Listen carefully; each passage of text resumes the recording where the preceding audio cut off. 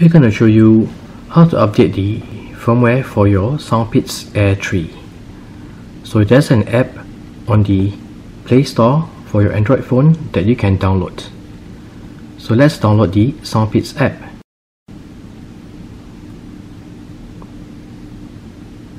Do a search for Soundpeats. Install the app. Once the app is installed, open the app. We'll allow Soundpeats to access the device location while using the app.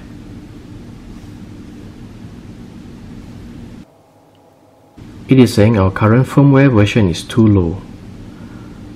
So let's upgrade. Tap on Upgrade.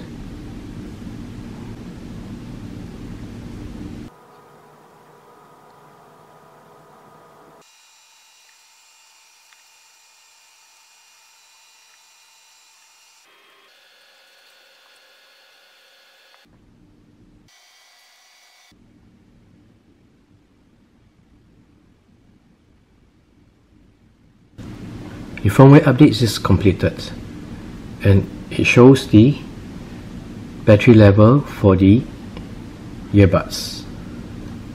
So this is how you update the firmware for your Soundpeats Air 3. Next, let's take a look at the app. So we have removed the earbuds from its casing.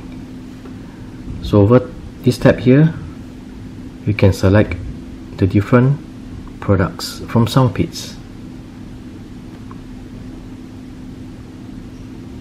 So this is a description of the various earbuds and its pricing.